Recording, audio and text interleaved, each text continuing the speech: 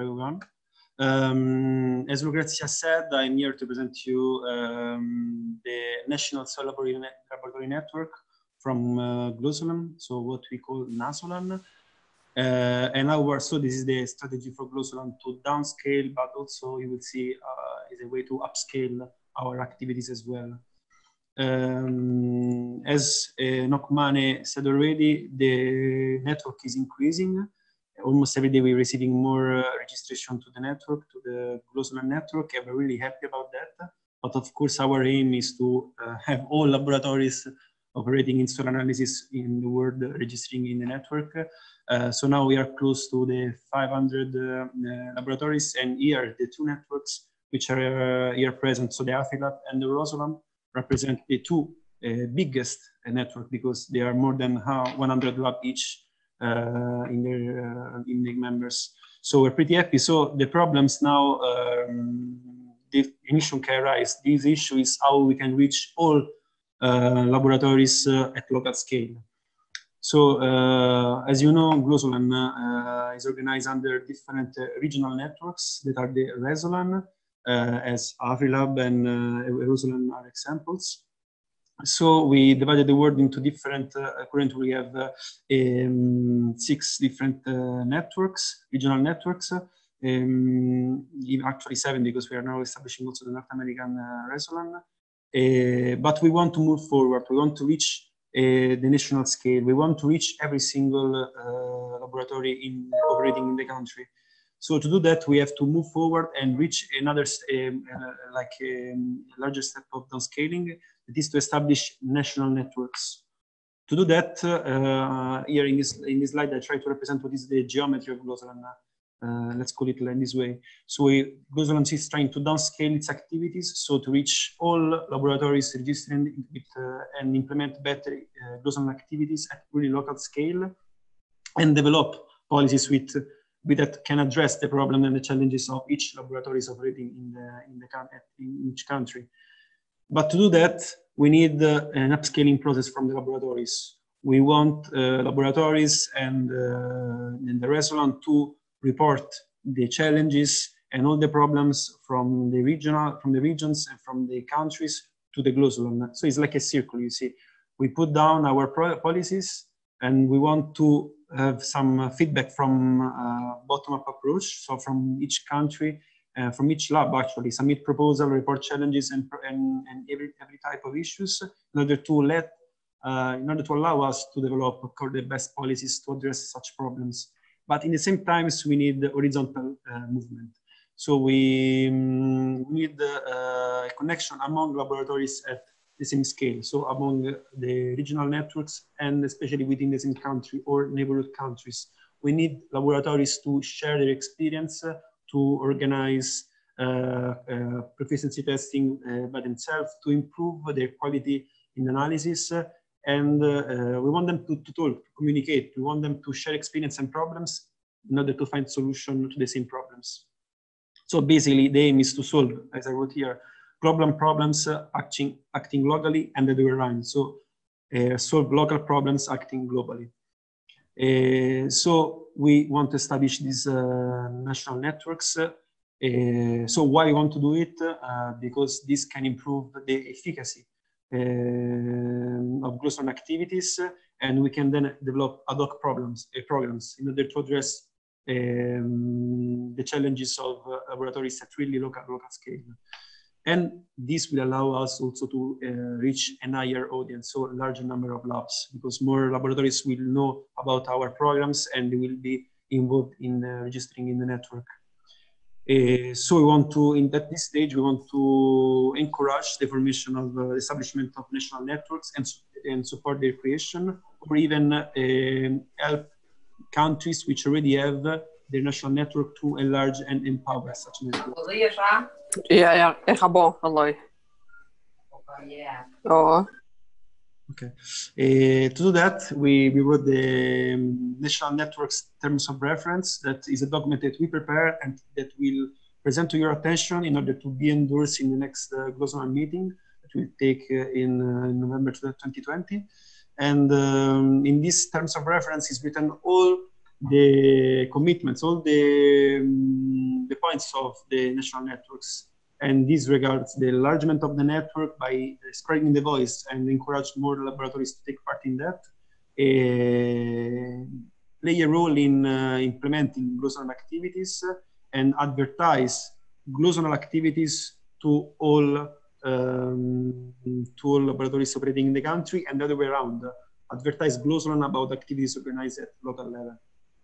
At the same time, it's very important that the national networks will organize national trainings and meetings, as we're doing now for the regional network. We would like each country to establish a network in which they will be free to organize their trainings, their meetings on issues and topics that are mostly related to the two problems that soil laboratories occur in each country, because every country has got different issues and topics, and we want it's better if each country or group of countries talks about the main issues that they have. And organize training and meetings, of course, is a way to transfer the knowledge that some countries, maybe not, unfortunately, not all laboratories operating in the country can take part in GLOSOLAN and RESOLAN meetings. So organizing national networks meeting will allow all laboratories operating in the country to get knowledge about what GLOSOLAN and RESOLAN are doing, because other labs can tell them. Moreover, again, laboratories in this kind of meeting, they can discuss about the main challenges and find solutions together and explore financial resources and other resources to address such problems. In the terms of reference, is written that national networks has to improve their quality by organizing inter-laboratory comparison exercise. As Christian said, they are really not just interesting, but essential to improve the quality of performance from the labs. So we really encourage national networks to organize PTs and keep communication active. This is a key issue to have success on this issue. So we want a clear communication between the national networks, the RESOLAN chair, vice chair, and the GLOSOLAN chair, vice chair, and coordinators. And of course, each national networks will have a country profile. Now I will show you how it will look like. On GLOSOLAN webpage, there will be a profile for each country, and that will be like a shop window. So we want all national networks to get us known as soon as they organize a training, a meeting, on any type of activities, so we can advertise it on the webpage and the other way around. If GLOSOLAN is preparing an activity on that region or on that certain topic, we would like national networks to be aware of it and advertise among its members. In this scenario, a key role is played by the national reference laboratories. As you know, national reference laboratories are laboratories nominated by the national focal point at the Global Soil Partnership, and there is one national reference laboratory per country in the 99% of the cases. Sometimes there are two. But this national reference laboratory has to take leadership in the establishment of the network or in the implementing the activities if the network already exists. So we want national reference labs to take leadership in implementing the network and the activities organized by the network and by GLOSOLAN to be implemented within the network.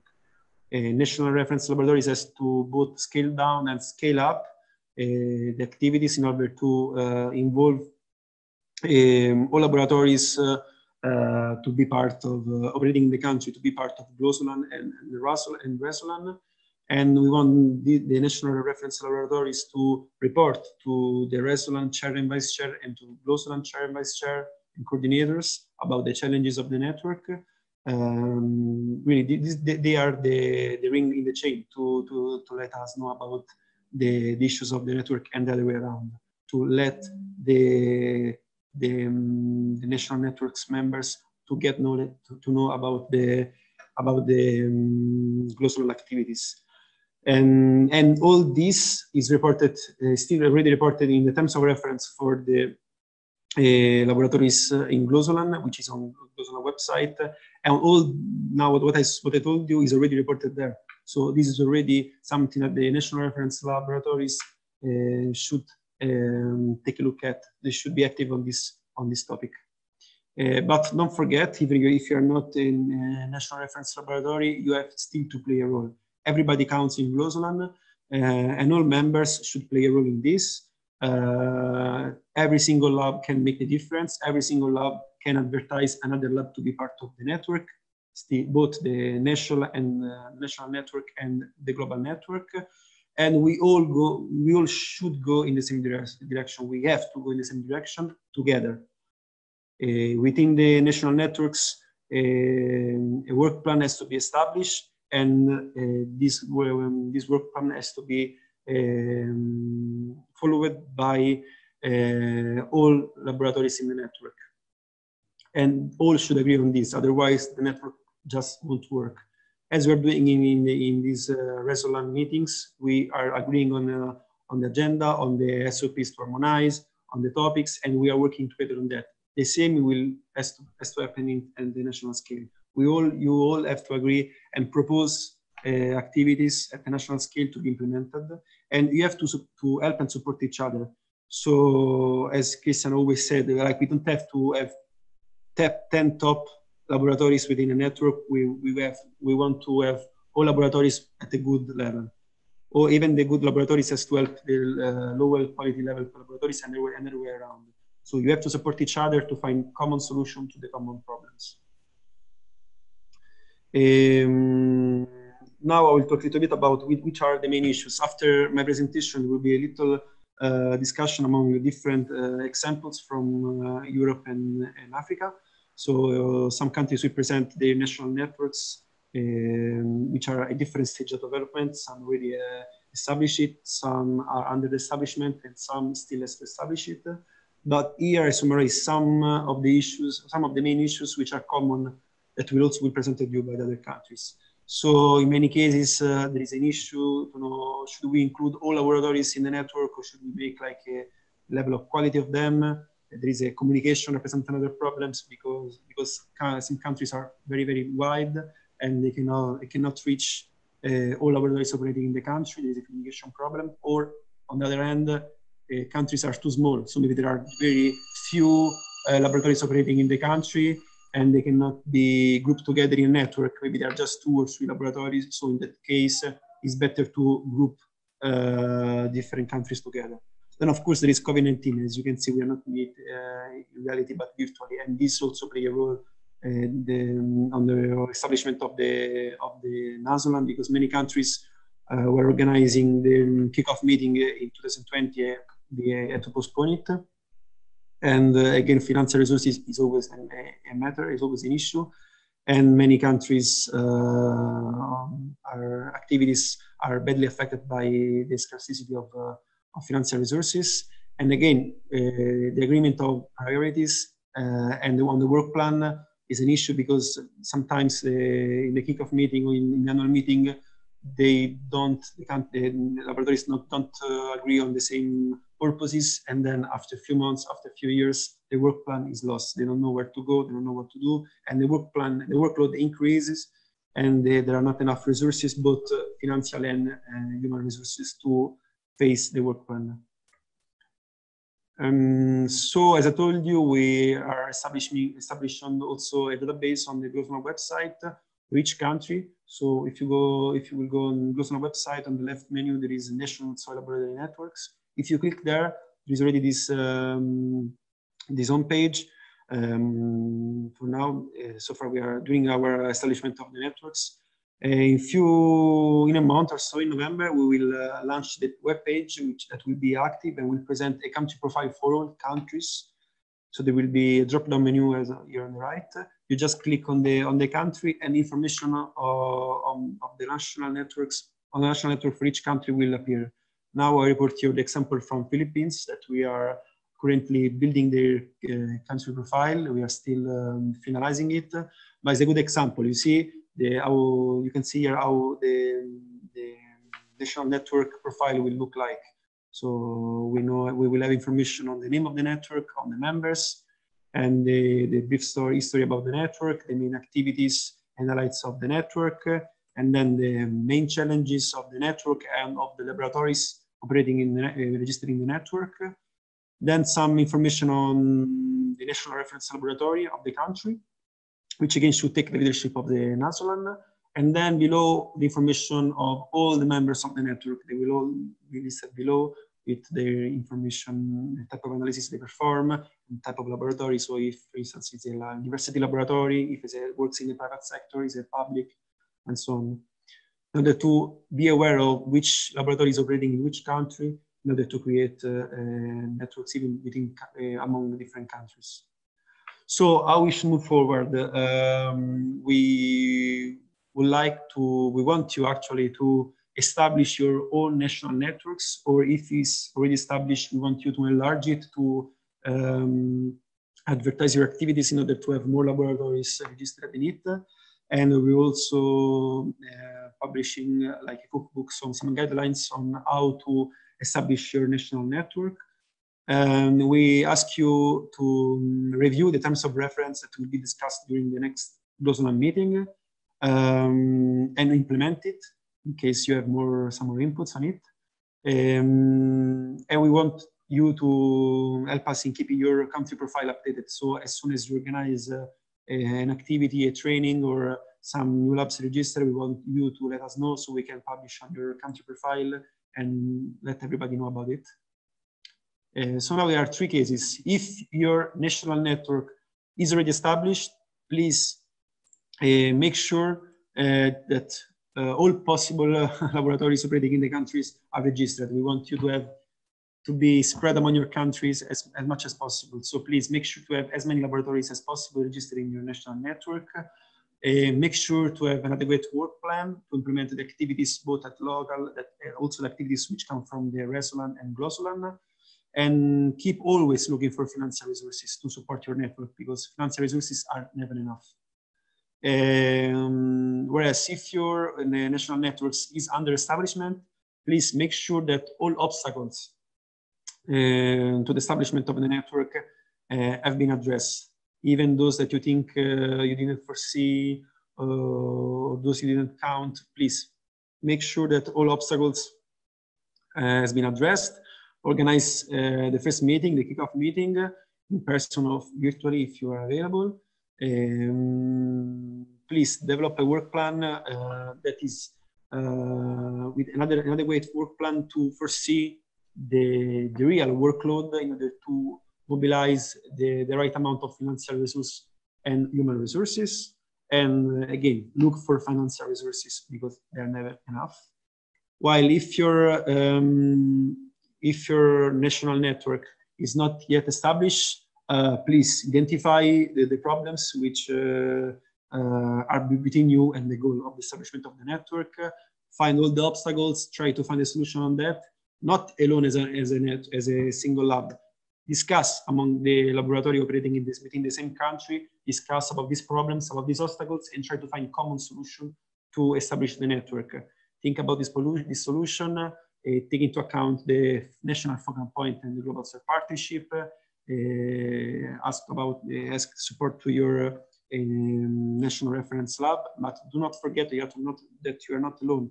In case of need, you can ask for support to your regional cell laboratory network chair, vice chair, as well as to the GLOSOLAN chair and vice chair, and the GLOSOLAN coordinator. We are really want to every country to have a national soil laboratory network which works, and we are more than happy to support you. But since the national network will work just if each laboratory within the network will play a role, we would like you to solve your problems, because you know the problems because they are at your local scale, but I think you can also deal with the solution because you live everyday life within your network, within your country, and you can address your problems in a better way. But we can give you all the support that you need.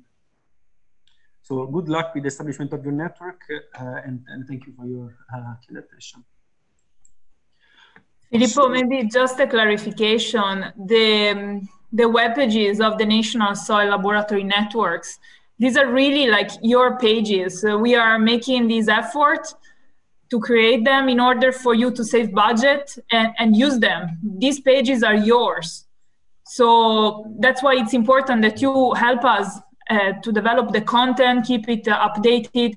It would be very, very useful in terms of financial resources mobilization for you and for us to approach donors for projects. Many times we receive emails of institutions, organizations implementing projects and asking us, what is a good laboratory to work with in these countries, or what laboratory in this country do this type of analysis.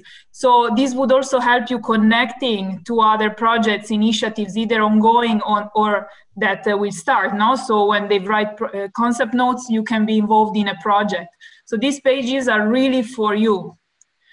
This was my just one clarification. Yeah, sure, very important. Really, you should take advantage of these resources. Everybody is like, really, as I told you, it's like a window shop. Like everybody will see it, and will. This is why we also put in your country profile the details of all laboratories operating in the country, because donors or other institutions would like to contact you directly. So if they're not, if it's clear, we don't have any question. We can move forward to the agenda, and I will give the floor to the first country which will present their national networks, that is Mozambique, which, yes, Ricardo Maria, are you there?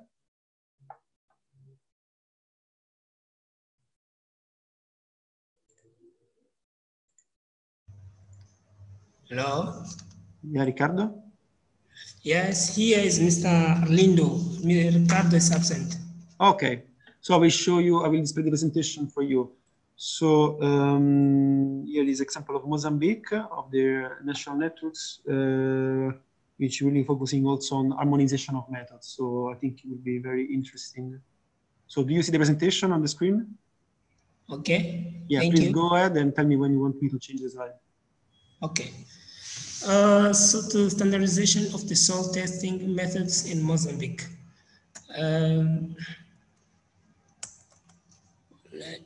Yeah. EIM is a big institute of here in Mozambique. So organized a meeting with the different laboratories. So during this meeting, EIM get the 2 points. Some of them is a review of soil testing procedure begin used by different soil testing laboratories. These laboratories, government own it, and review the soil data, storage, and soil archive. This we talk about the soil laboratory information system.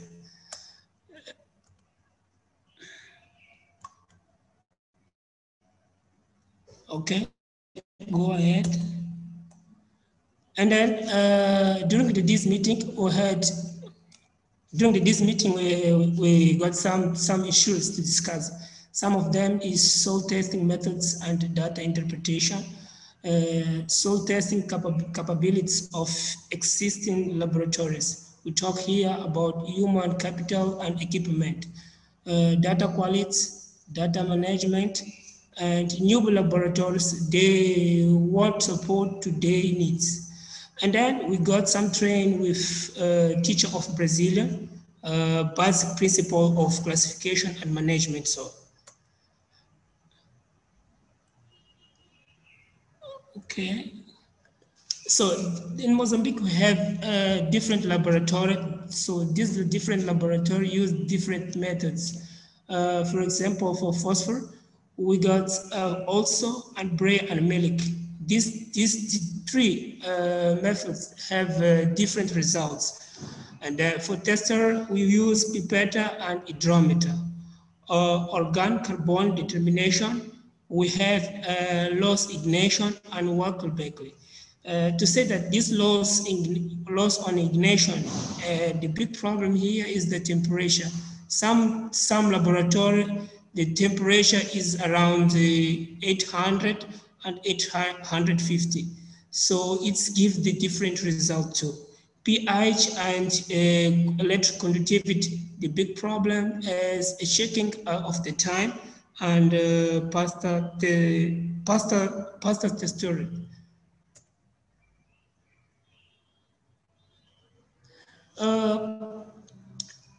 To proceed for establishing of the national laboratory network, the first thing is to mapping existing laboratory testing facilities, stakeholder mapping of soil laboratory, standardizing the soil testing methods with the national soil laboratory network, building the database of stakeholder and existing facilities, convene the presidential meeting for discussing roadmap of the network of soil testing laboratories, and develop the concept note for capability building of central soil testing laboratory. And we get, during the we got some expected for the number of laboratories network. For government, we got 6 D6, some of education, and some is research agriculture, and we have got private, but we hope that we can have 10 or more. But for plan, there is no resource for supporting the initiative. Fortunately, JICA was assistant support the initiative and came to end. The challenge, we have here a lot of challenge. The big challenge, the first challenge is human capital. Human capital, we talk here because here in our laboratory, the many staff, they not have high level like master and PhD. Here we get a bachelor degree. The other point is financial resource. And here in our laboratory, got some equipment, but this equipment right now is not okay. For example, for NIR, we have problem for software, nitrogen and PF, we got some problem of to buy some material. And then we get problem we get some problem of certification of ISO and keep moment of stockout. Why you say this last point? Because many network here in our country, when the donor end the program, this network don't go ahead, just end to.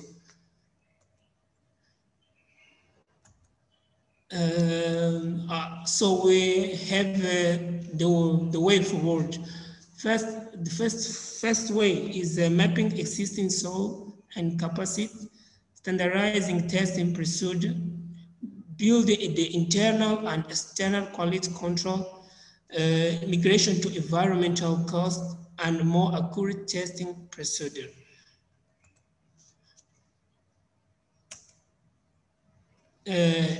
Develop more robust soil to testing information.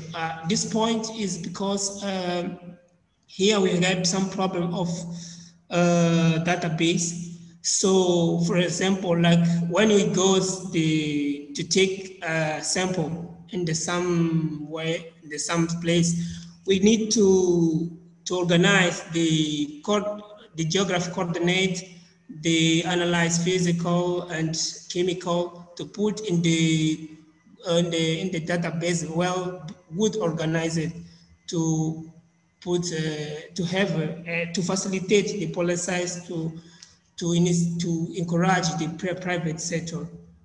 And then we got some problem. We get this way and upgrade soil testing and equipment. We have here microwave and dry combustion. And we have human capital development, door and job training, study tools, and higher education. And say that thanks for your attention.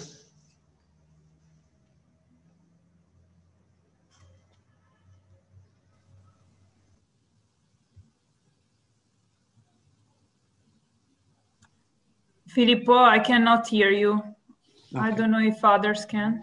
Yes. thank you very much for this example and for reporting us this your national network and your main issue that is related to the harmonization of methods and the unit of measurement. I don't know if there are some questions from the chat. There is also a hands up from Turkey. Can, do you want to take the floor? You have a question? Can? Yeah, can everybody hear me?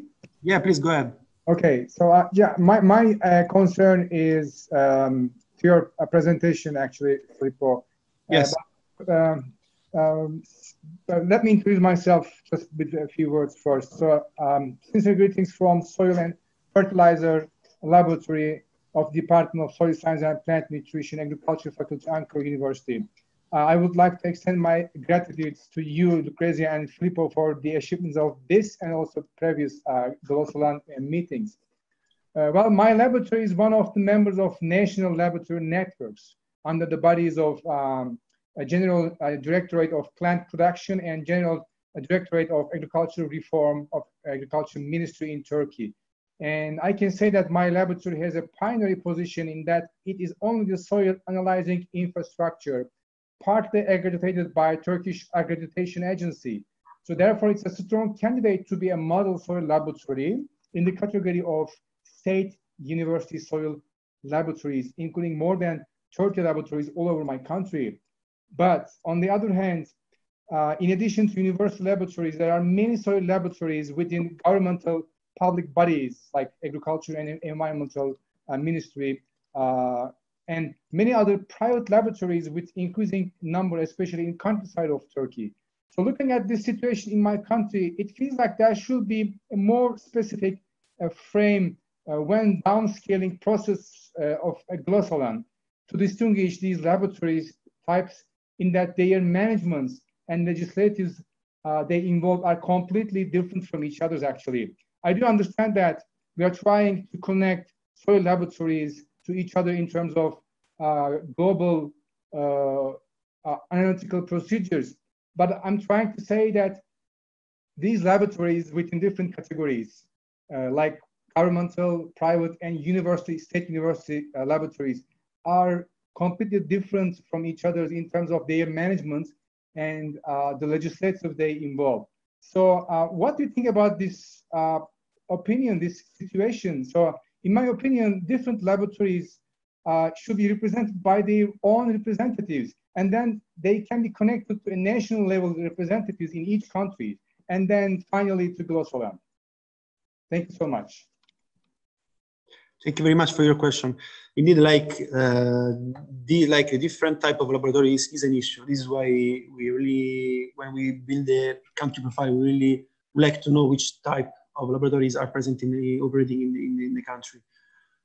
But there are some, while you mean, when you, as you mentioned, like there are some aspects that can create conflicts among laboratories. So the legislation, the type, the purpose of the laboratories. Of course, university laboratories will have another main different goals from a private laboratory, but they can be still supporting each other. For instance, organizing PT.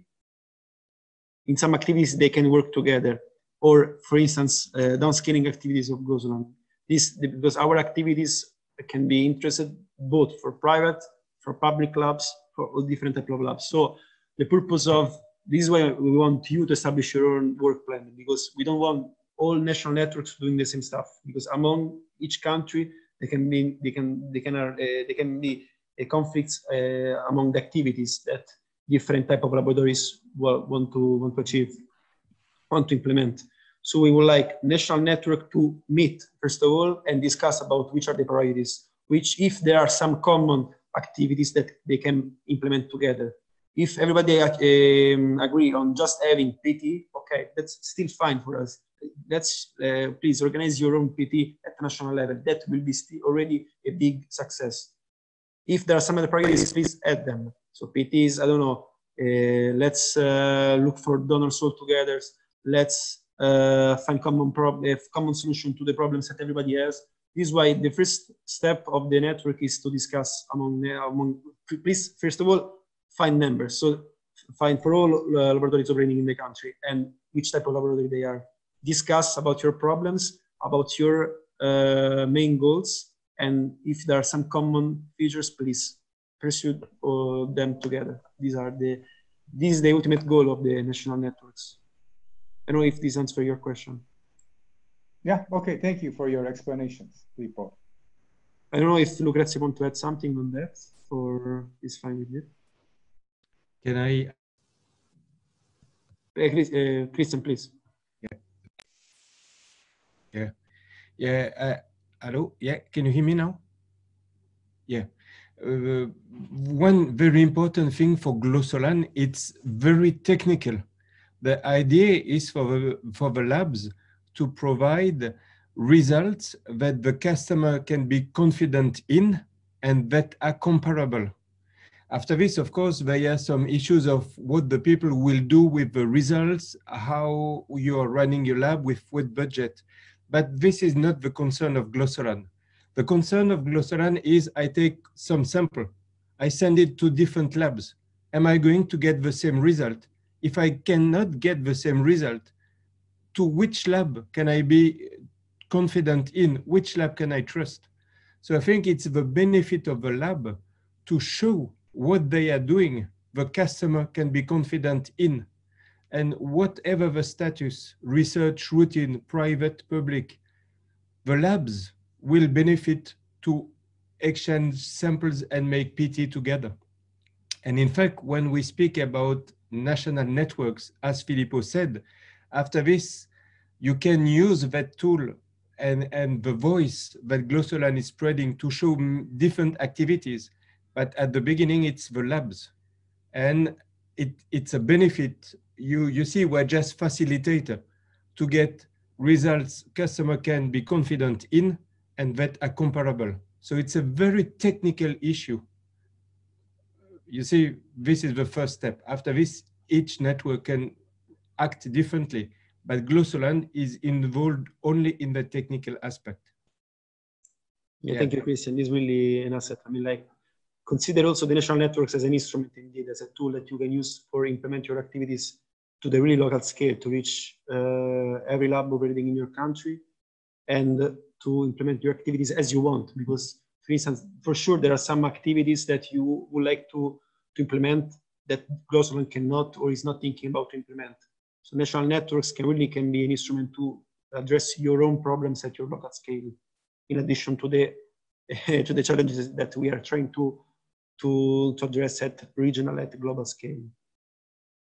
So if there are not more questions, I would like to proceed with the example from Hungary, where a former network already exists at national level, implemented by the government.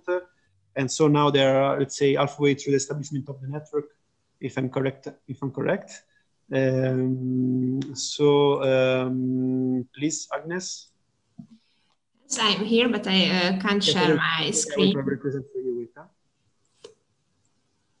Just find it. Yes.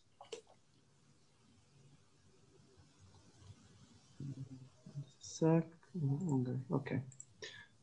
Please go. You can start. Okay.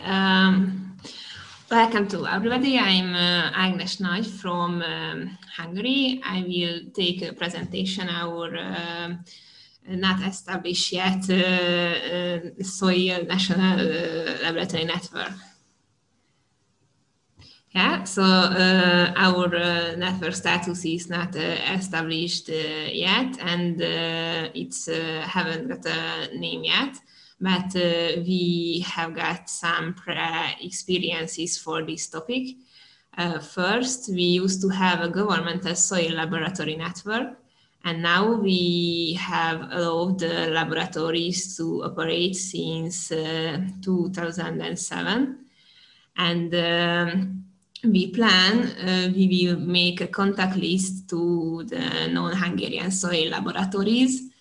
We can use a list from our operating procedure, and we have a national soil proficiency test, and we can use the report where we can find the participation list.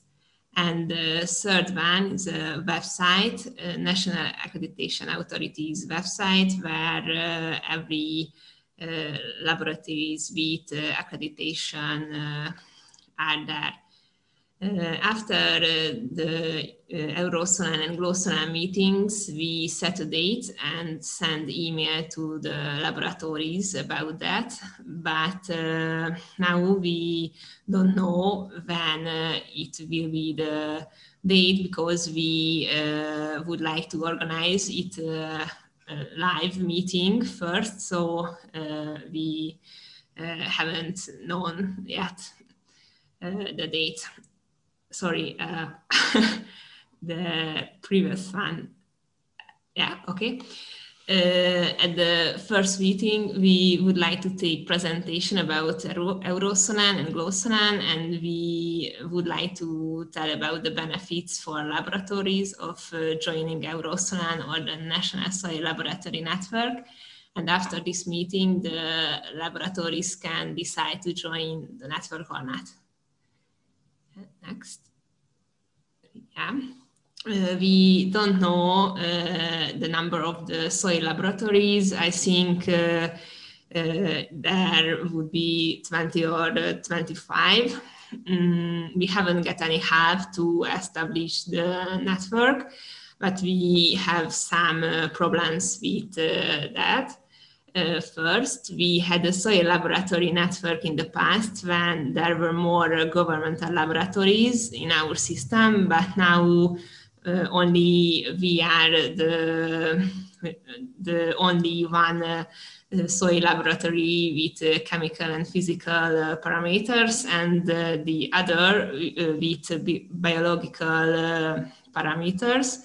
And now we don't know the non-governmental laboratories would be like to join national system or not.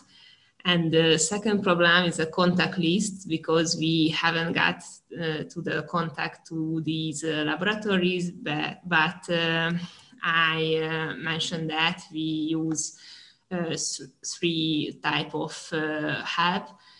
First, our allowing system. Second, the national PT list, and the National Accreditation Authorities website. We plan it in October. Yeah, and let's see our plan. First, we are inviting the laboratories to the first meeting by email from the made contact list. We want to take presentation about GLOSOLAN meetings, AFRILAB meetings, benefits to join AFRILAB, benefits to join National Soil Network, for example, organization of proficiency tests for rare parameters, or discuss our common problems. After the meeting, the participations make decision to join the National Soil Network. We plan that organize an annual meeting where we can discuss our experiences and report on what's new at GLOSOLAN and AFRILAB. And thanks for your attention. Thank you very much, Agnes. We're running a little bit late, so if there are no questions, I will just move to the following presenter. No question. Okay. Oh, no. Yeah. Is one end from here. From Zimbabwe, you have a question? Raise your hand. Yeah, hello, good afternoon. I had a question for our colleague from Mozambique. They are using near-infrared soil spectroscopy.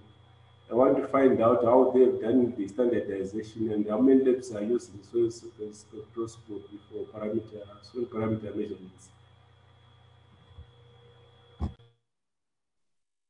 Arlindo, are you there? Did you listen to the question?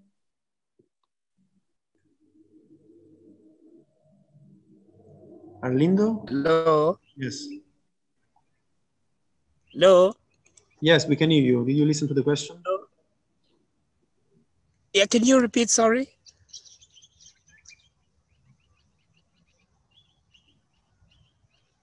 Hello? Yeah, from Hello? Zimbabwe, please repeat the question. Hello, colleague from Mozambique. I wanted to find out you are using near-infrared soil spectroscopy. How many labs are using that method and for what parameters? Yeah, well,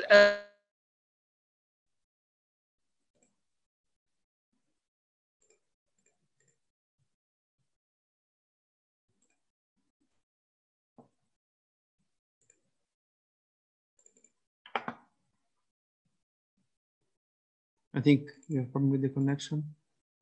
Alindo? Maybe we can try to give him the floor when he's back with the connection. I think he has a problem.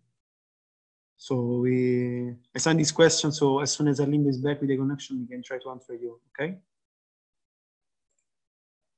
So now is the turn of Zimbabwe.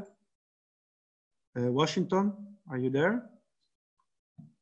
Yes, Filippo, thank you. Okay, good afternoon.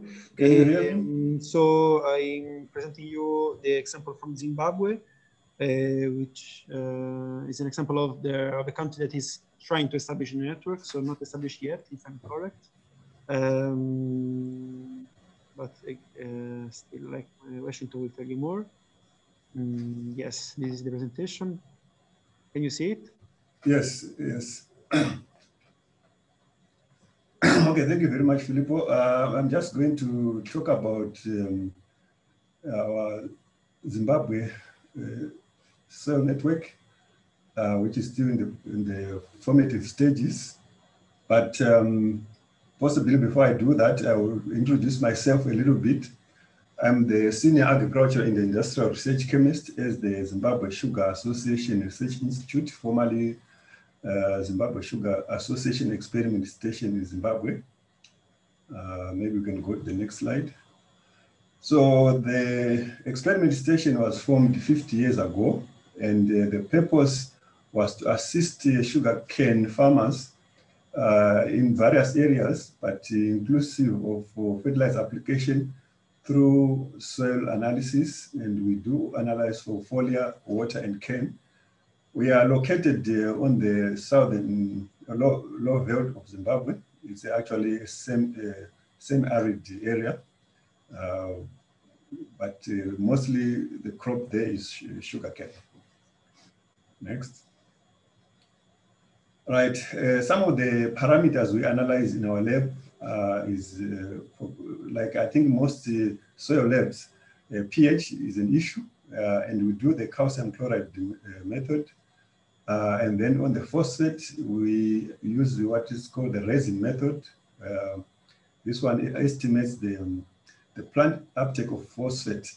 We also do exchangeable bases like potassium, sodium, magnesium, and calcium, and micronutrients such as iron, copper, manganese, and zinc, which were found to actually contribute to yields. We analyze for boron in both soils and plant material, and of course, nitrogen, incubated nitrogen in soils, organic matter, and texture. We've got a few instruments. We are still in the process of acquiring more instruments, but we've got the UVVs for phosphate analysis. And we just bought a new ICP OES. We've been using an AAS for a while. And we also do carbon, nitrogen, sulfur, the combustion method using the instrument by LECO called TrueSpec. And for environmental analysis, we use the GCMS because it's a concern for our clients who buy our sugar that it has to be free of any agrochemicals. Right, as a lab, we participate in proficiency schemes under AFRILAB, which is South Africa based. We have been trying to be part of the web hub, but we've been limited by finances. So we've been concerned that we don't have a local soil proficiency scheme in the country. because that will really benefit us in terms of savings on foreign currency.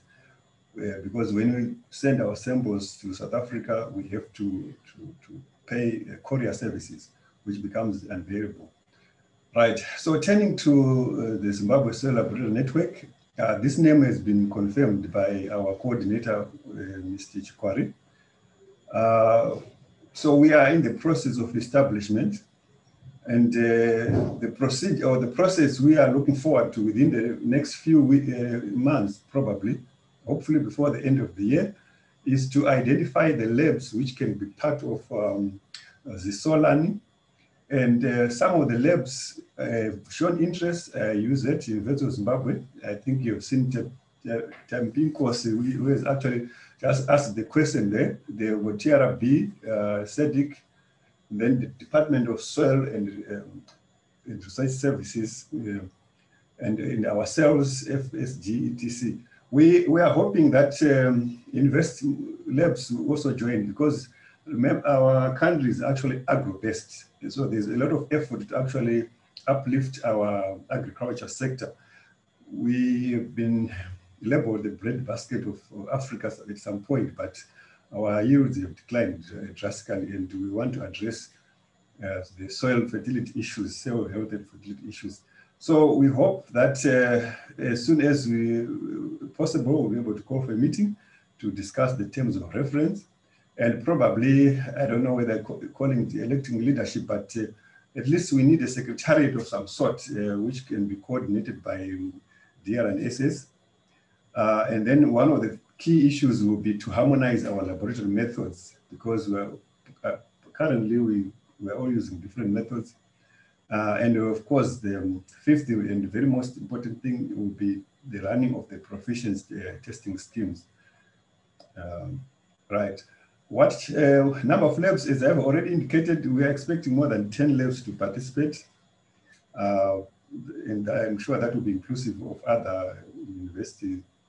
Because the labs which I mentioned, most of them are private laboratories, who are also commercial in nature. We have not been able to secure any funding for our activities. And we are hoping that, of course, that's a major issue, that for now, the individuals laboratory might be able to finance maybe the coming to meetings and so forth, but hopefully, if we get a donor, life will be much easier.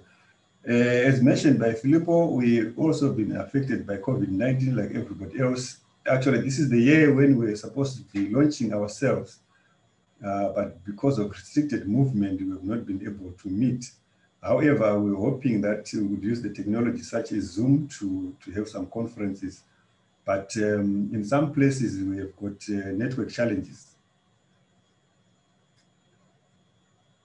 Right, so far we can say there have no meetings, but I'd taken a personal interest in the establishment of some kind of an association with the emphasis on the proficiency scheme. So I visited quite a number of labs a year or two ago, which included the Department of Research and Cell Science, UZ Science Department, SEDIC, and then TRB. And all the 4 labs, when discussing with the management, they agreed that it was necessary that we work together as labs.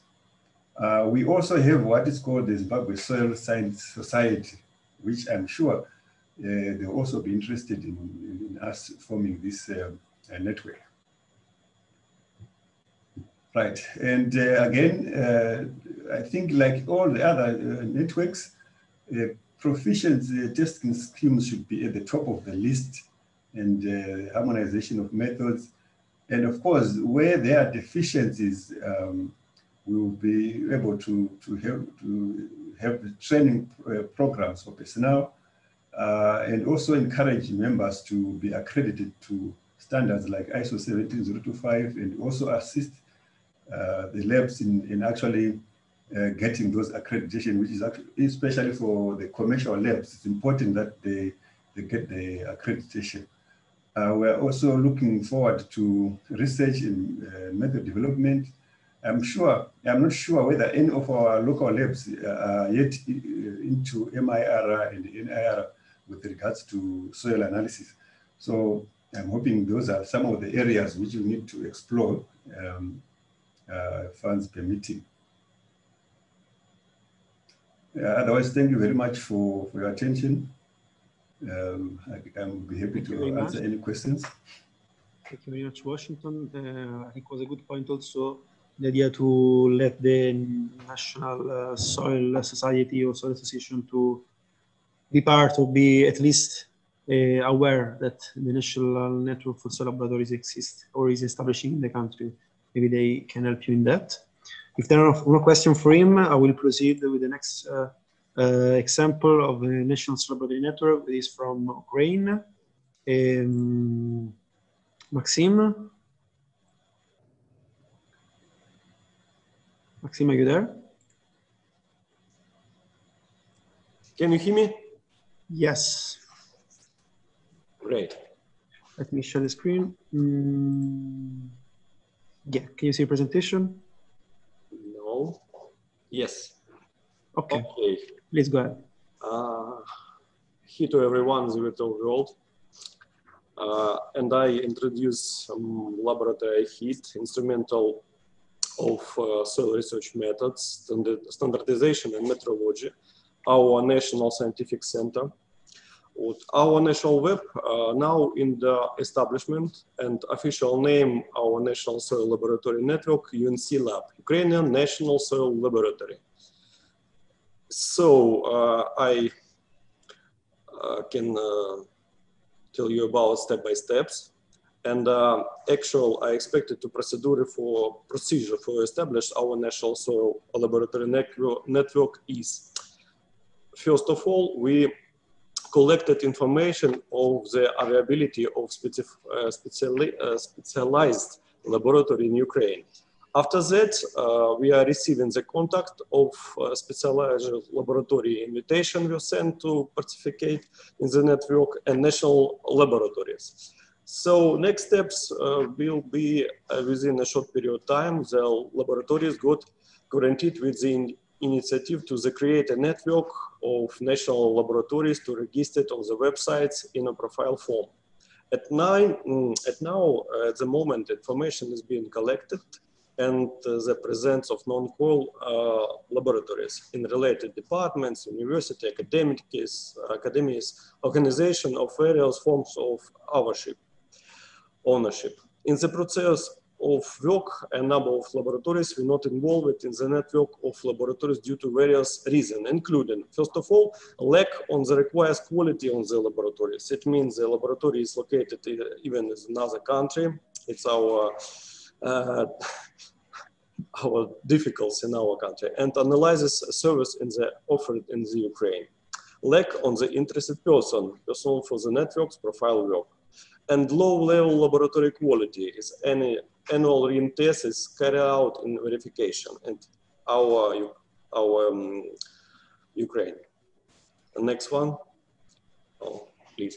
Now we have in our laboratory actual 7 laboratories and expected 2 to next year. And first of all, we obstacles encouraged during establishment our network. First, at the workload of laboratory personnel as a result of lack of the time to understand the problems and in solution. So we can solve this problem to require times in the resource of the execution of the documents along with the annual renal test. So next, during the RIN test, our number is 28. Due to the lack of the certification for the research method, we could not analyze them because we not certificate. To the sub-studies, this indicates a plan to the conduct and analysis. And the next one, that disseminated knowledge, which was laboratories, it was planned to hold about 5 meetings within the representatives of the national network. Due to guarantees of its states for the in testing, the meetings were cancelled. Internet online conference have not been yet held due to technical unavailability of number of laboratories. Please, next one.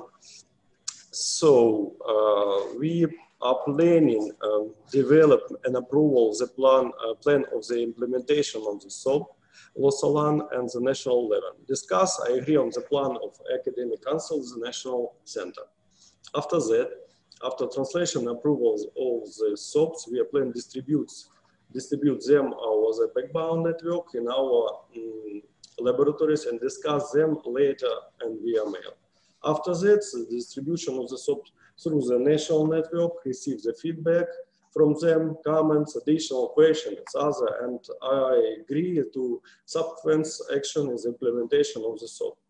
After that, we are specifying the deadlines. It's planned to introduce SOPs according to the approval plan, conducting mandatory reading tests.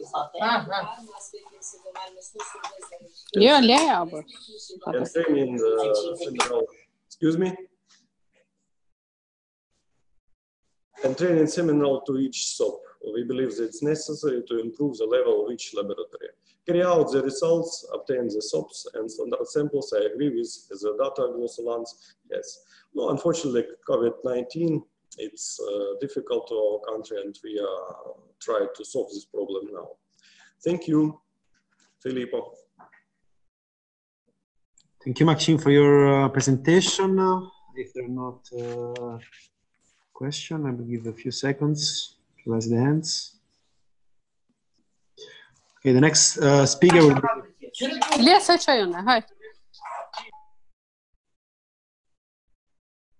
No question? Okay. Next speaker is from Nigeria. I'm sorry, there is one from Tembinkosi. There is a hands up. I think still the previous question to Mozambique. Is it easy question? Please remember to mute your microphone when you are not talking to us.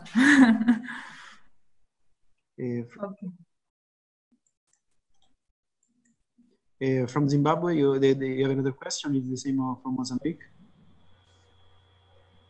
Yeah, it was a question for Mozambique. We can try to see if it's not connected. I cannot find it anymore. Let's say maybe in the end, if he's back, we can try to ask him the question. Okay. Okay. Hello. Yeah, Arlindo, are you there? So yes, I got a problem of network here. Yeah, no problem. Okay, you can understand. So if you can quickly answer to the question from Zimbabwe. Yeah, but I prefer to Mr. colleague of Zimbabwe can write. I can answer. Sorry.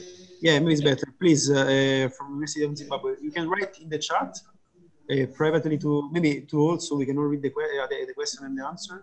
Please type in the chat your question so Arlindo from Mozambique can answer you. It's fine. Brilliant. Okay, perfect.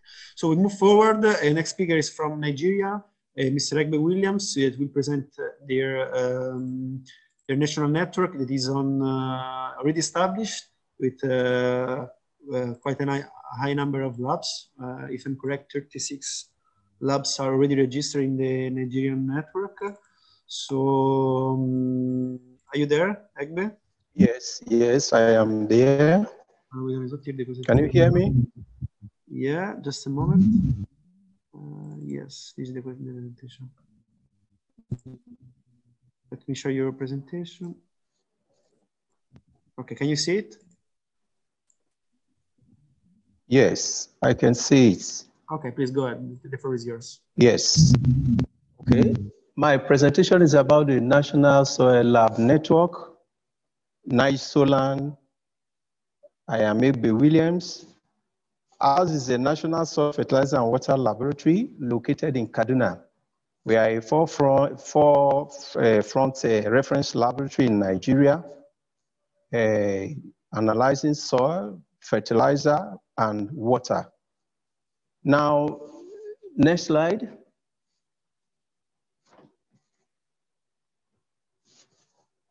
The status of our lab is of our network is already established,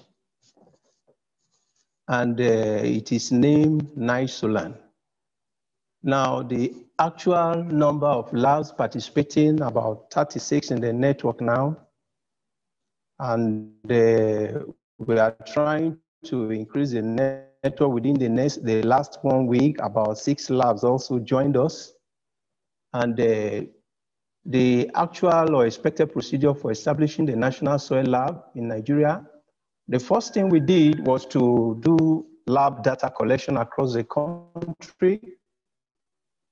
That was around August to November last year. Inventarization required a visit to all the labs to identify all the public labs, the private labs, and all the universities, labs, and the research institutes and universities.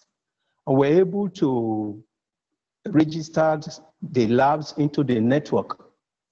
Now, in that process, we're able to administer the GLOSOLAN flyers also and questionnaire. We had a prototype that we developed in Nigeria to know what they do, their activities, and to be able to enlist them into the network. Fourthly, the names of the lab institute head of lab, we contacted them personally, took their data by GLOSOLAN around March this year, 2020, to every of the labs that are participating in our network. Next slide.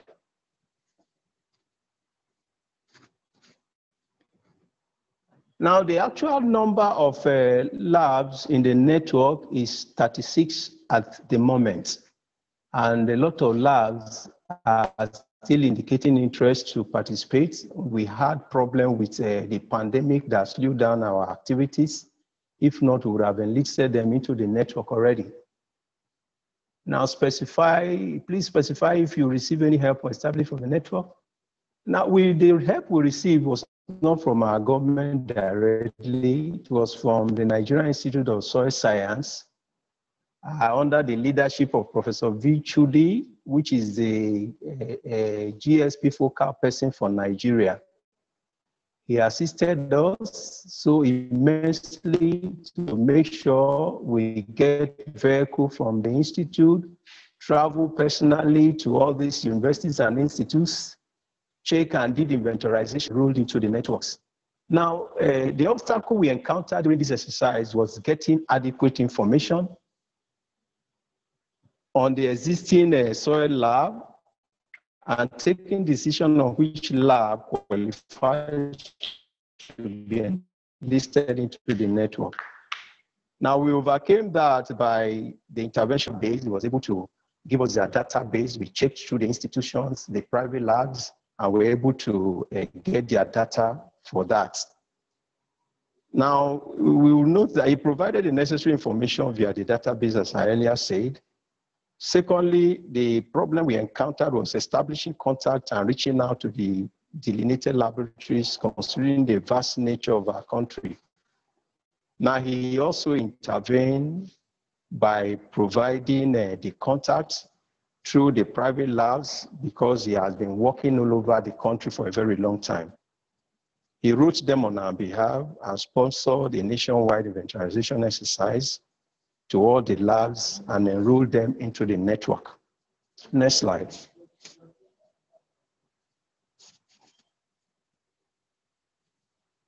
Now, we have not had any physical meeting upon establishment of the network. The network was formed around February 2020, and in March, letters were sent by GLOSOLAN to every one of them. And a plan was on to launch the first meeting of NISOLAN in the second quarter of 2020, which was halted by the pandemic. However, NISOLAN has a WhatsApp platform for information dissemination and data sharing. We actually have earmarked some activities that we plan to do in the year 2020. That was harmonization of methods and the training of personnel. But as it is now with the pandemic, those activities have been shifted to the year 2021. And we hope to do our best in the year 2021, enlarge the network and launch all our activities in full force. Thank you. Thank you very much. Thank you very much. I think it's a good example. Thank you, Egbe, again. Now the next presentation, the last one on this item, is from Belgium. Clemence, are you there? Yes. Okay. Maybe let me look for your presentation. I'll introduce your case study from Belgium, and it's a good example also because it's an example of a country that sometimes countries can have strictly division into region and decentralization, administrative decentralization. Belgium is one of these countries, and is an example of let's say a sub-national network. I mean, they don't have their own national network in Belgium, but a network for the Wallonie, that is one of the two main regions of Belgium. Now, so Clemence will talk about that. It's a good example also because, as far as I know, if I understood correctly, is a network where the workload increased a lot in the years, and you have to address this issue like by addressing more human resources, especially on this item, if I'm correct. So, please, Clemence. Yes. Is it yours? But I don't see the presentation. You don't see it? No.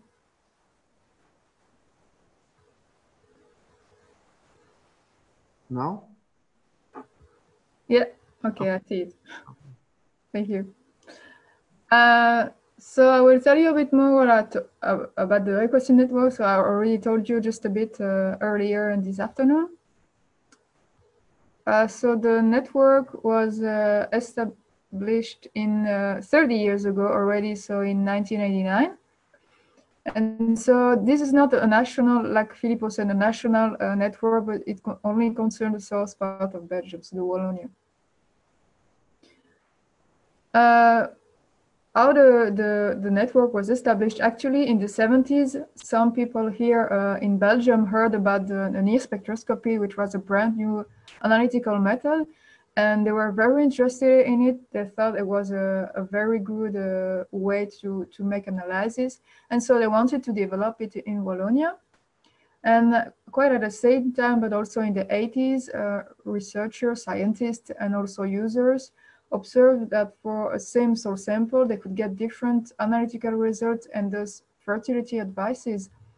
And so it was quite a problem because if a farmer goes to two different labs, it doesn't know how many fertilizer he needs to put on his field. So it was decided to create the Walloon Soil Commission in 1982.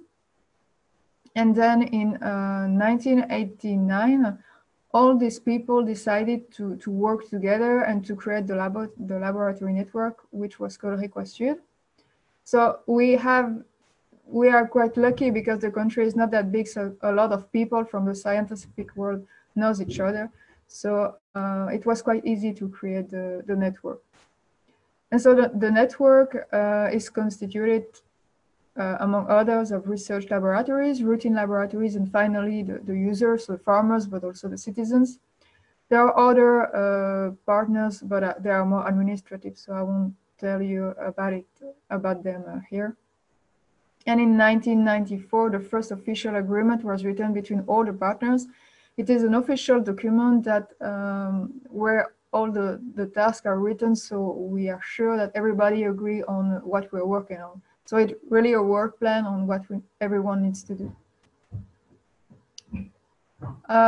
Currently, there are 5 routine laboratories, so it's quite small, but the country is small. You see on the map the location of the different laboratories, and they do different types of analysis. So there are only 5 laboratories for soil, but there are more for the other types of analysis. So there are infrared analysis, microbiology, manure soils, and nitrate in soils, spread all over the territory.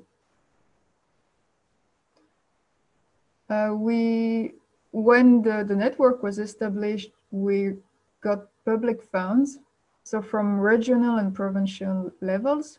And still nowadays, we have regular public funds from these two from different institutions, really public funds.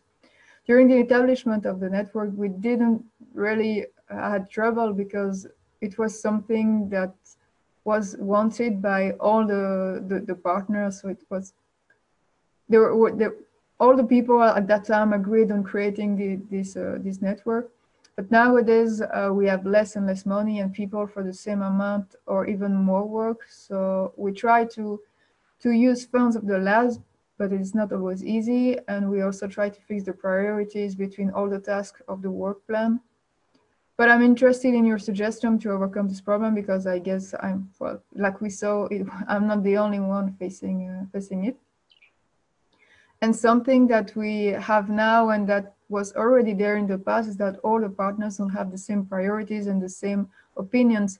So we try to fix the priorities and by the majority, and also to make the decisions by the majority. And that leads to some people are still unsatisfied, but we don't have other options. There will always be people unsatisfied. So we have quite a lot of activities within this network. First, we have a huge database because all the routine labs of the network put all their analytical results in this database. So since the early 90s, we are feeding this database.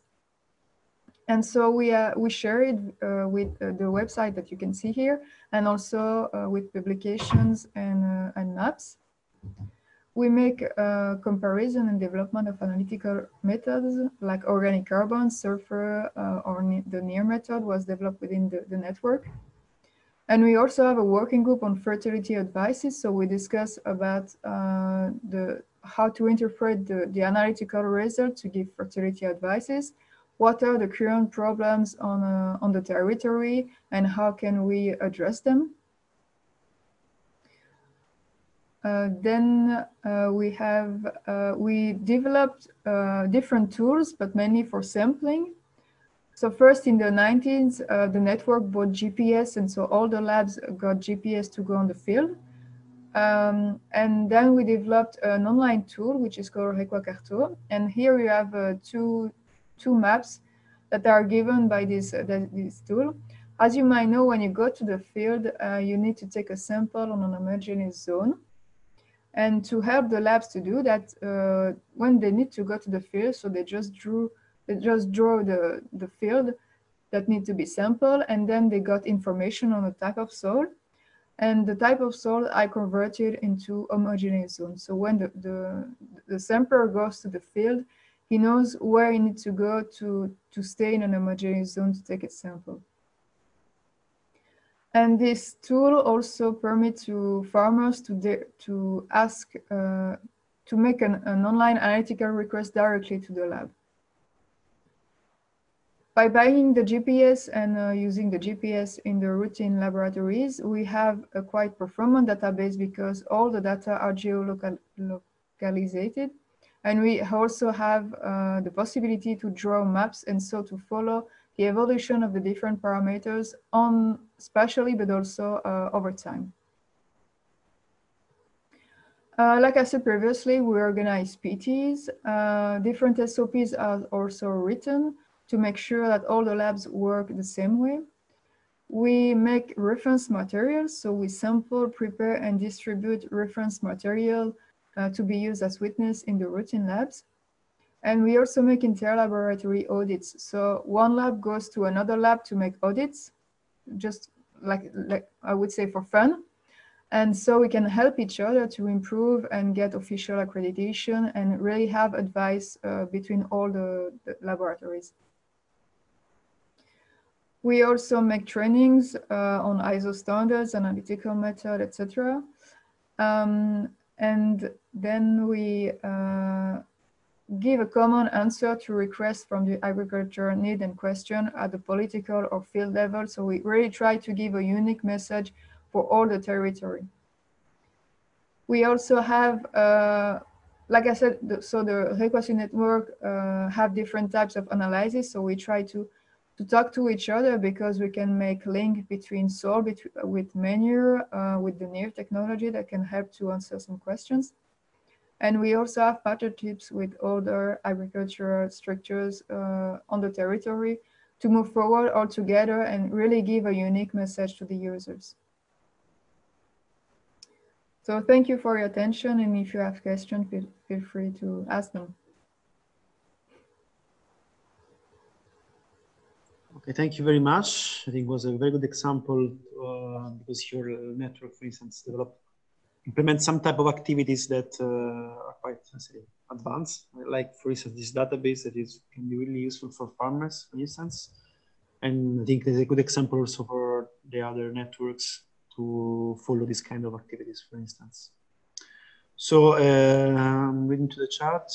If you have question about on this topic of national networks establishment or to one of the presenters, please type in the chat or raise your hand.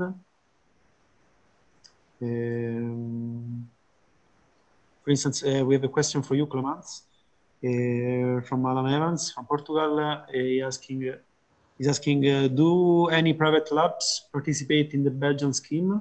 No, there are only public labs. We try to open just the PTs to private labs, but all the labs from the network are financed by public funds. Thank you very much. I think a question from Rainer to the Nigerian Laboratory Network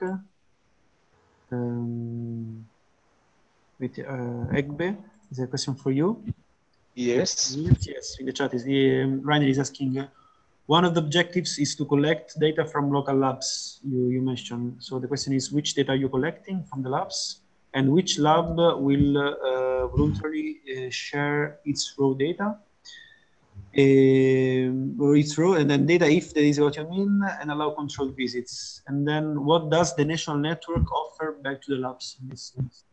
Yes, by lab data, I mean to say obtain on-the-spot information of all the labs earmarked to join the network. Now we're concerned about the personnel, the equipment, the facilities they have.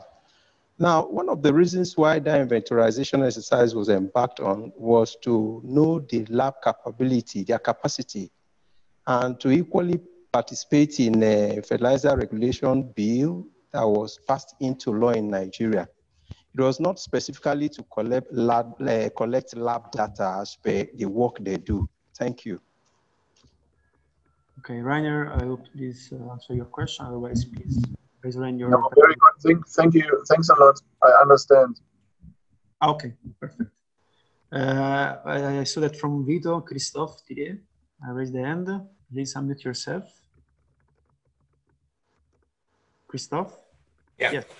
I just want to get some comment on well, the costs of the proficiency testing. I mean, in the other region of Belgium, we have only private labs doing the analysis. And at some point also, we had a discussion on the costs and the difficulties of getting funds. And basically, together with all the private labs, we made an agreement that we will make a very huge portion of soil to be distributed amongst them, and they would pay for them. So all the private labs agreed that to get some kilograms of soil, they had to pay a certain amount, and we have a 2 times discussion on the results with those private labs to see where they are and to discuss what we can do about it. So basically the whole system is now paid by the private labs, and for them it's a very good opportunity because they are meant to measure on every measurement run this sample. So for them, they got a representative sample and it has been discussed. So it has a lot of added value as well. And this is one way how maybe to circumvent some costs on the proficiency test. Yeah, good inputs. Can I ask you, like, so you are in the other part of Belgium, you're in the Flanders, no? The video is there. Do you have a similar type of network in your region? Yes, I think it's really very similar with that one. Yeah, for sure. Okay, just wondering that. There's another question for Clemens from the Netherlands. They're asking if you intend to upscale your PT to neighborhood countries.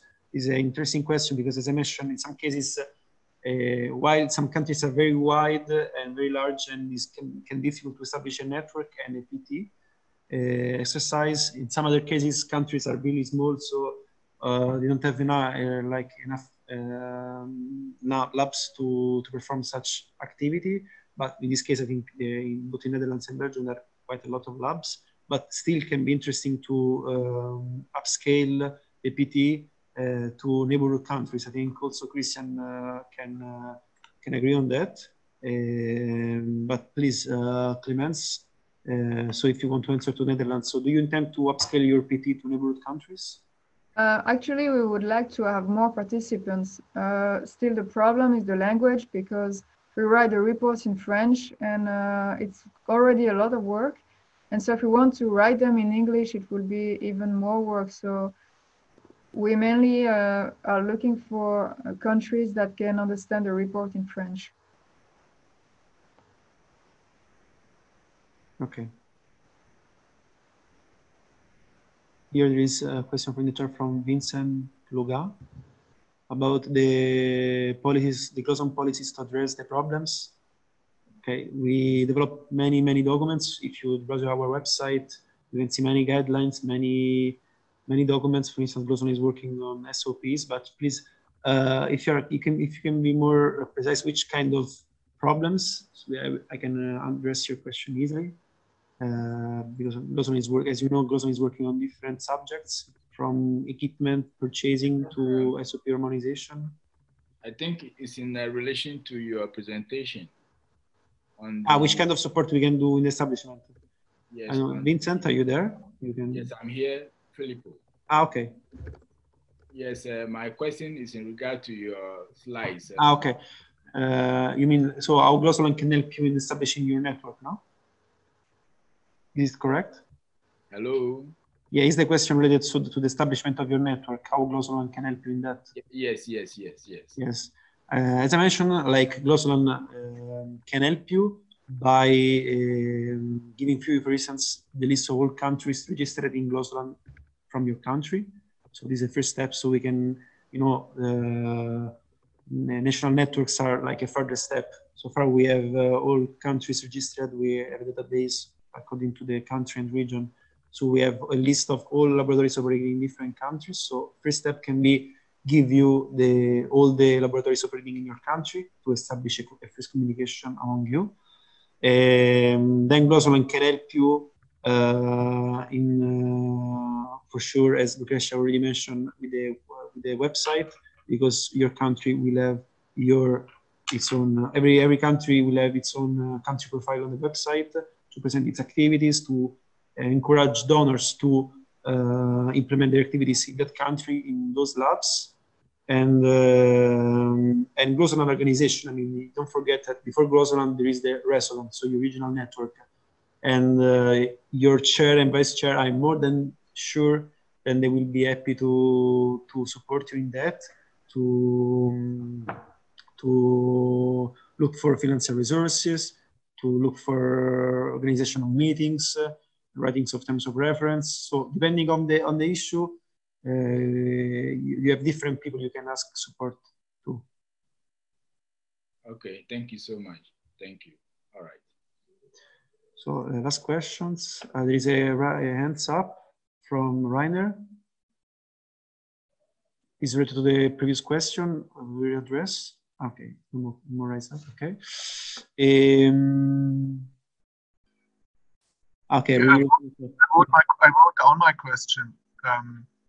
I was wondering, when you want to get in contact with various private labs or other local labs, how closely are you cooperating or in touch with the farm advisory services? I remember, I mean, where should the support for a national soil laboratory should come from? Either laboratories are cooperating because they cooperate in a national soil monitoring, or they work for municipalities to investigate contaminated soil, or they provide advice to farmers, for example, for fertilization practices. Maybe also some research projects, but maybe I would put them aside. But where is the funding coming from? The funding is coming from mandated tasks where several labs work together. And I really wonder how the experiences, for example, in Belgium, maybe also in the current developments in Hungary, how the cooperation with the farm advisors is, because they rely on good labs.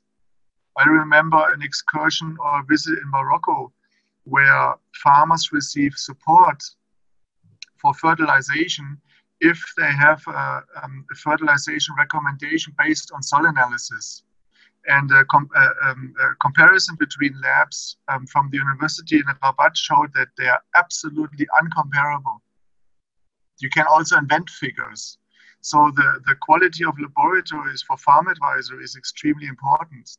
So when you look into national labs, is there cooperation with farm advisors?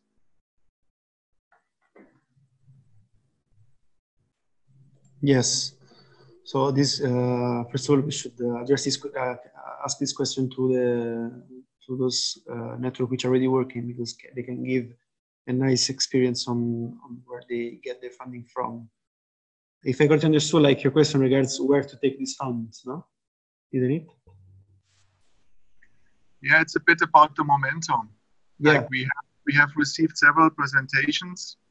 Some presentations, for example, the one by Agnes, mentioned that they have a bit of struggle to find the laboratories, no? So here my question would be more a suggestion to contact, let's say, the national farm advisors. In another presentation from Belgium, we have rich experience where laboratories voluntarily cooperated and exchanged information and so on. And I wonder whether there is experience that can be shared on which role farm advisors played.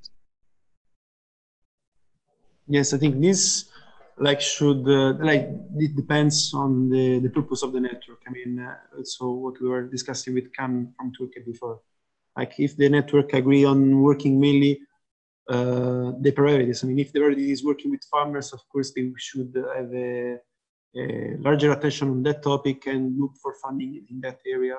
This is why the entire national network should agree on which are the priorities, the type of labs which should be involved in the network, and which are the area of interest of the network. If it's for research, mainly for even the type of analysis they prefer to perform. In that case, special funding in that topics should be looked for, and especially the type of activities that will be implemented by the national network will depend on the main areas of interest of the network itself.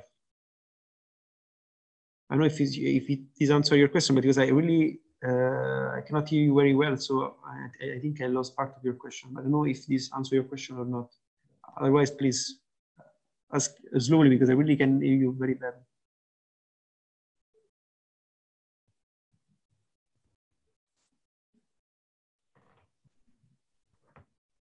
Christian, want to add something?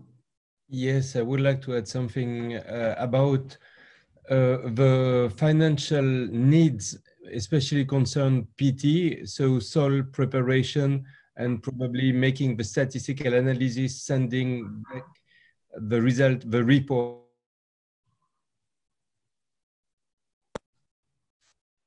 Sorry, I have problem with my connections. Yeah, and so sending back the report.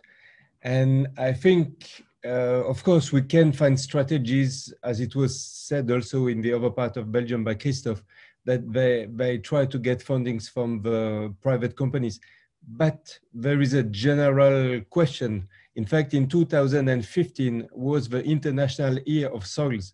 And so the General Assembly of the United Nations, what is something I think quite important, decided that we have an International Year of Soil to raise awareness about that natural resource. And I think the global soil partnership has the final objective to have comparable results at the world scale. And after this, we have to organize in regional networks and, as you said, downscale. But awareness is also one of the pillars from GSP. And I think awareness of a national institution is very important. And when Heiner mentioned about the farmers, this means the Ministry of Agriculture should be concerned. And the budget that is necessary is very limited. And it was mentioned also the cost of the samples. The PT that was provided by GLOSOLAN in 2019, the samples, I mean, that were sent, were free for the labs. This does not mean it's a cheap product. It has a high cost, incredible high cost, not only preparing the soil, not only sending it, but the hours it took to negotiate with the customs and so on. So each of these samples is a very important product, and we need public support. I think GLOSOLAN, the regional networks and the national networks need to explain that this is made to have an international assessment of the soil resources. And this is extremely important, so that the Ministry of Agriculture are involved in the different countries.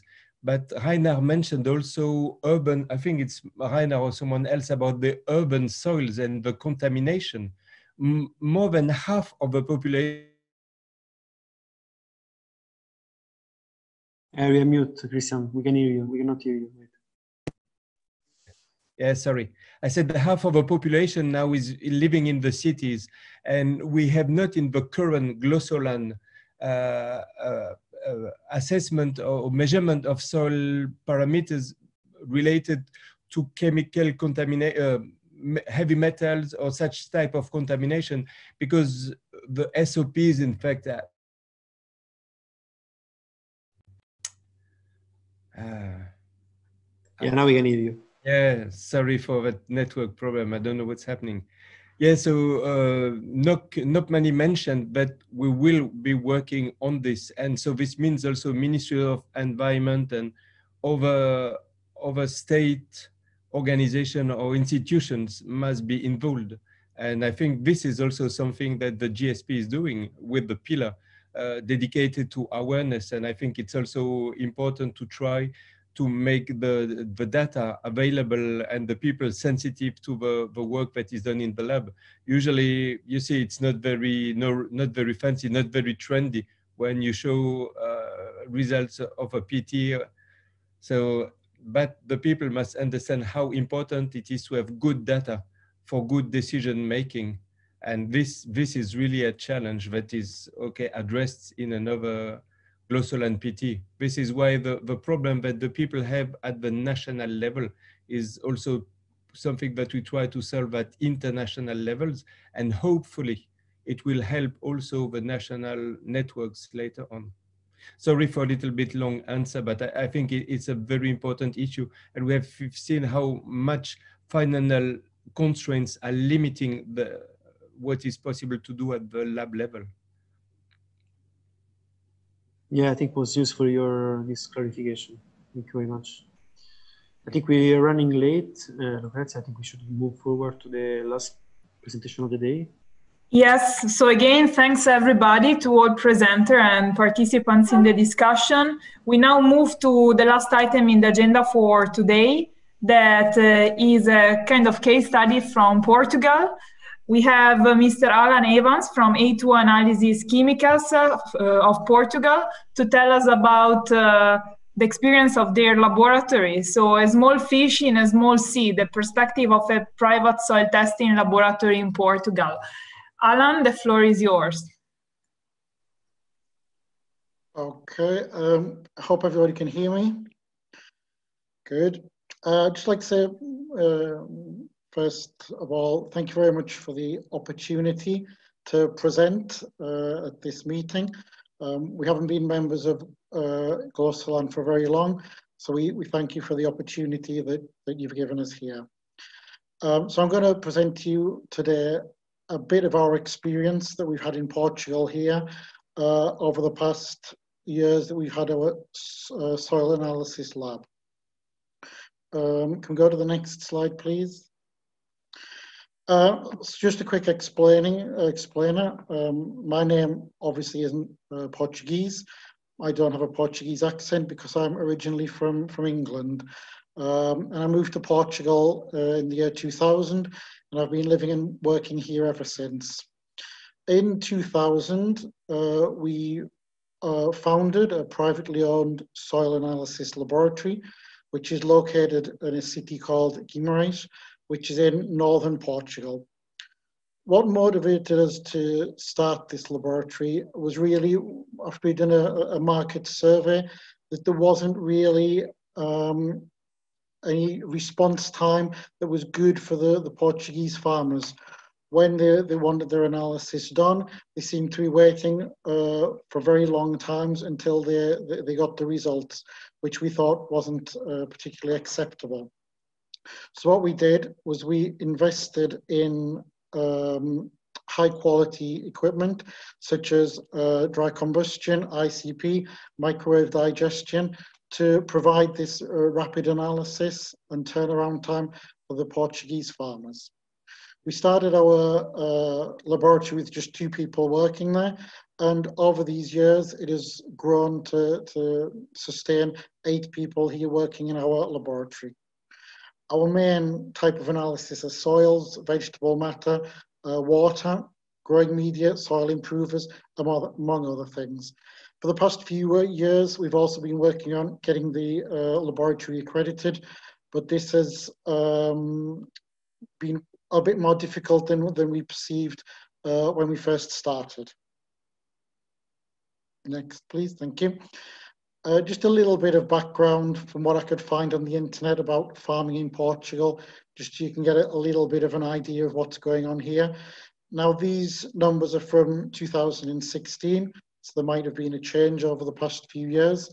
But around 2016, there were about 260,000 farms in Portugal, registered farms.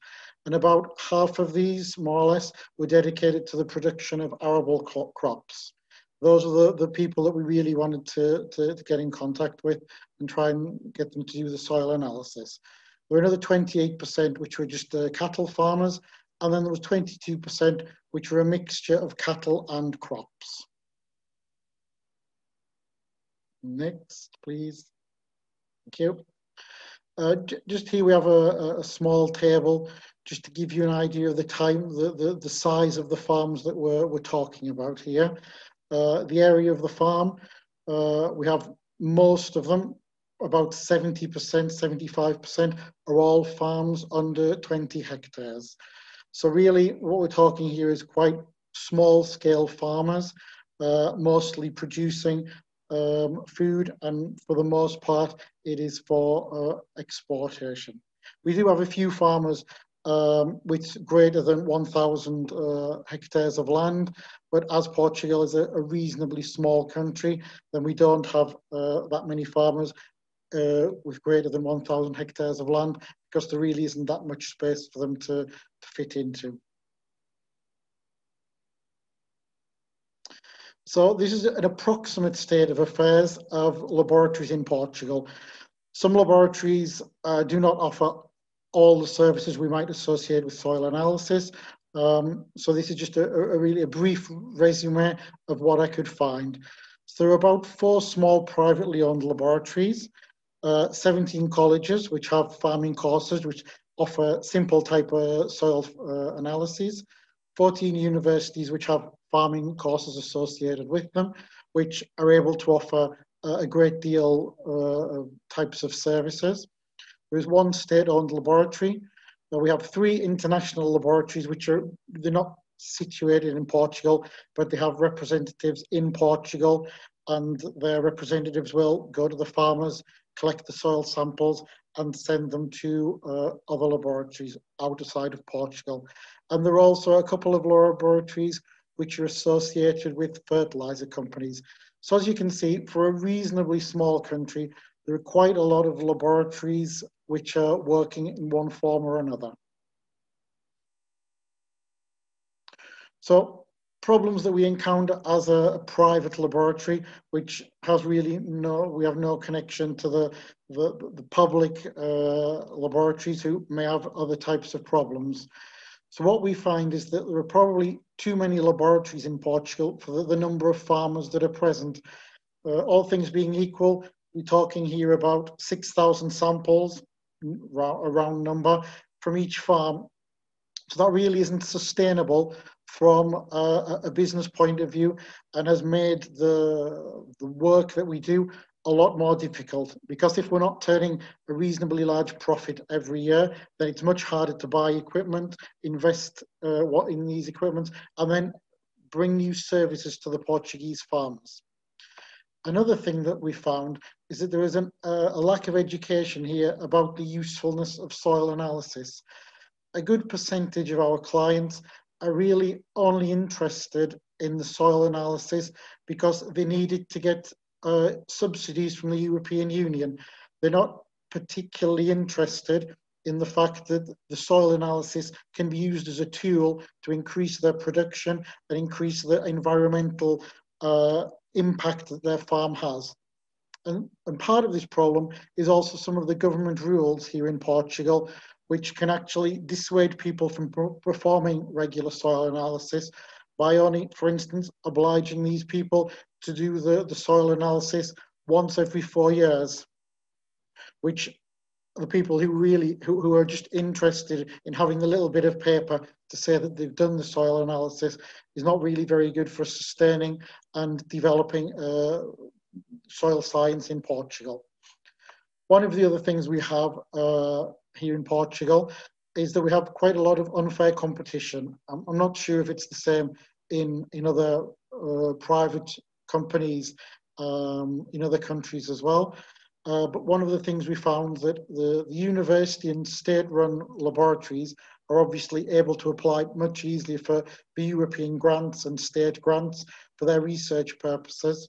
And then these machines which were bought for research purposes are then used to not only conduct research, but they're also used to create more money for the laboratories, which then removes the part of the power that the privately owned laboratories have to capture their clients, because the publicly owned laboratories are able to practice soil analysis prices, which privately run laboratories find it almost impossible to compete with. And once we're talking about a relatively poor country here in Portugal, then normally the people or the farmers will sometimes opt for the cheapest choice rather than one of the more expensive choices. And also, by us paying our taxes here in Portugal, the privately owned laboratories are in a certain way also subsidizing our competitors. Next slide, sorry. Thank you. Another problem we found is that accreditation here in Portugal is extremely expensive.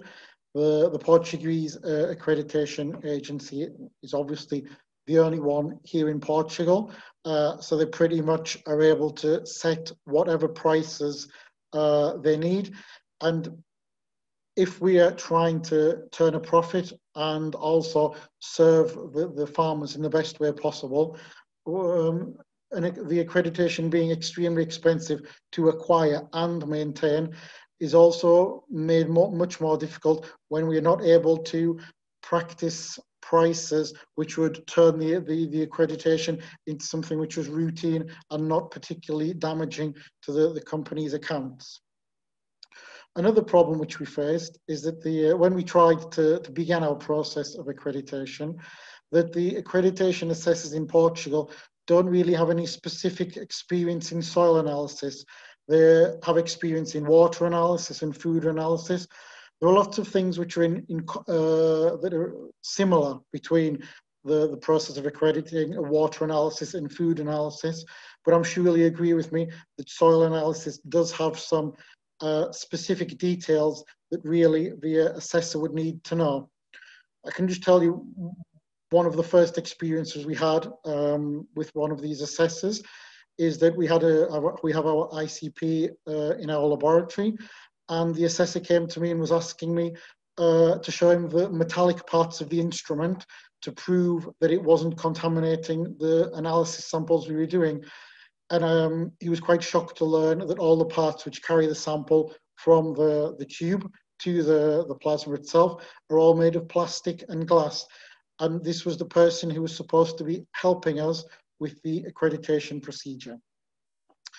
Perhaps the most complicated thing we found about the accreditation procedure is the lack of software for reporting soil analysis results.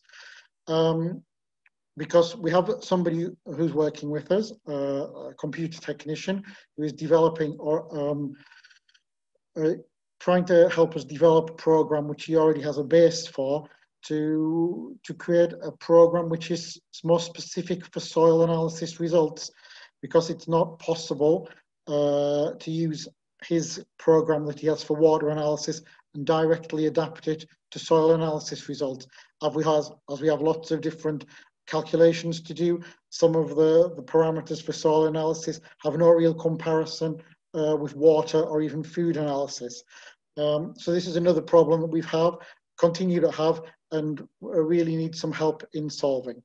So in this next slide, there are some ways that I'd just like to see if GLOSOLAN can possibly help us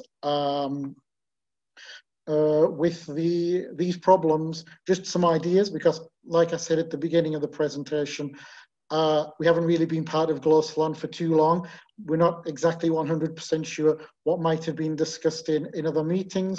One of the things that would really help us is maybe if we had this could also be done by GLOSOLAN or even the National Soil Laboratory, the National Soil Network, sorry, which could maybe produce these posters and flyers, which could be sent to the farming associations and to other places where farming is practiced here in Portugal, just to maybe educate the farmers a bit more about the usefulnesses of a soil analysis, and not to see that as an expense, but really as a tool, just as a tractor. They use a tractor as a tool. The soil analysis can also be seen as being a tool to help them produce more fruit, vegetables, whatever they would like to produce. The second one, if GLOSOLAN or somebody has any ideas of how to eliminate these unfair business practices, which we believe that we're seeing, that equipment which has been bought with funds supposedly used for research are being used to analyze paid samples, which the private laboratories here in Portugal have great difficulty competing. Just to give you an example, there are some laboratories here for a simple soil analysis would be paying €5, and the client would have to pay €5 for that, for example, when for us as a private laboratory to be able to practice those prices is nearly impossible once we begin calculating equipment costs, personnel costs, social security, and all these things. It is impossible for us to compete with those prices. And the only reason that those prices are able to be used is because the equipment that they are using has not been paid for by them. Also, another thing which would be interesting for us and perhaps other laboratories here in the network is if GLOSOLAN, the network, had possibly some trained soil accreditation experts who could be used possibly by internet meetings to help debate various problems which we have with the analysis, suggest solutions, and maybe just be used as a let's say an extra helping hand when laboratories try and go through the accreditation process, to have maybe 2 or 3 specialists who we know that we could turn to and have our questions answered, instead of turning to somebody who's perhaps an expert in water analysis or feed analysis who might not be able to answer our questions as easily. Obviously, I think the standard operating procedures that GLOSOLAN are developing at this precise moment in time will be very useful for laboratories which are trying to gain accreditation, because then we have one standardized method which can be used, and all laboratories will in that case all be on the same page. And so just one last thing that maybe could be interesting as well and useful is that whether it would be possible for GLOSOLAN or somebody connected to that develop a software program or database that the soil laboratories could use to store and report the results. So all of the laboratories could in some way be harmonized, all using one certain specific program. A little bit like the previous presenter, Clemens in Belgium, had said. That might be where they have a single database for all their national samples, where the results can be input and they can be accessed reasonably easily by anybody who works with GLOSOLAN. And the last slide, please. Okay, so thank you very much for your attention.